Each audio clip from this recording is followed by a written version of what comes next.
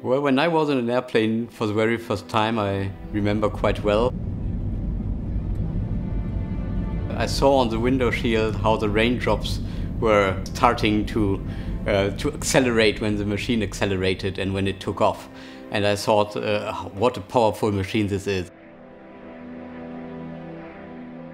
These powerful machines emit more than 2 million tons of carbon dioxide every single day, making a destructive impact on our environment.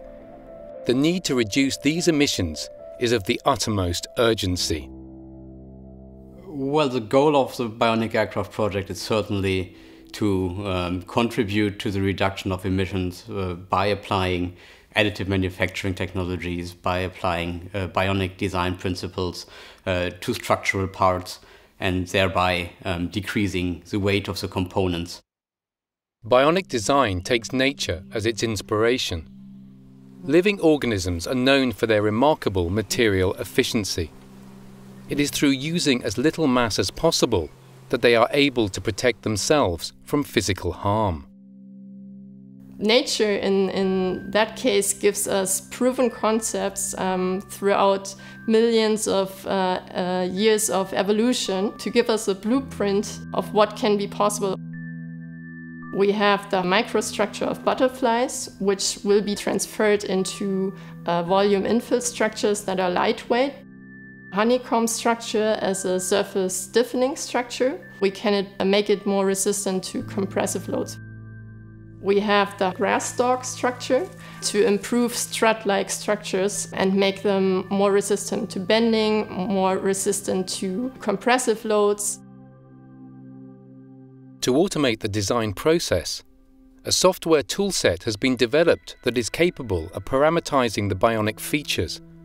As a consequence, a design can be converted to a CAD model with just one click of a mouse, ready to be printed. In this case, we're working with a process of laser powder bed fusion as an additive manufacturing process.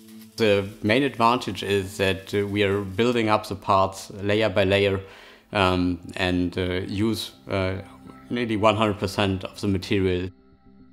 Studies have shown that the powder can be recycled multiple times without any loss in quality.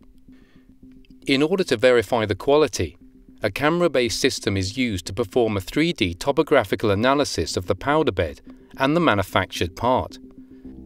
The 3D printed parts are now ready for use.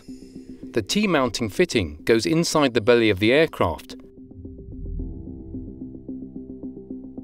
and the aileron jack actuator bracket is used for the wings. Further testing techniques and repair strategies contribute towards the increased service life of these components. We are achieving up to 35% lighter components as compared to standard manufacturing processes. Through additive manufacturing, there's so much more possible with regard to complex structures and organic designs. We are kind of pioneers in this technology. Within the next 5 to 10 years, we will see a lot more of additive manufactured and bionic design parts flying in aircrafts.